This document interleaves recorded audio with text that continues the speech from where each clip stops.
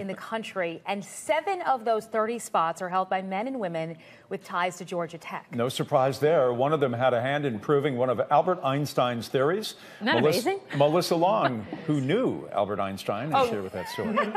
I think you just aged me by a couple of decades, just a couple. This is a young man who not only verified an Einstein theory, he was part of a group that made a key scientific discovery and even received an award from Stephen Hawking.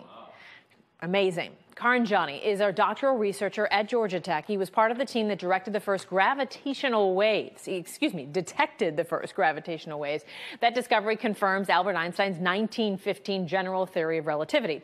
Jani's primary focus, understanding the black holes in our universe, testing Einstein's general theory of relativity, which has been his goal for a very, very long time. It was very humbling to be recognized for something that has been understanding Einstein's theory was the only reason why I took physics after high school.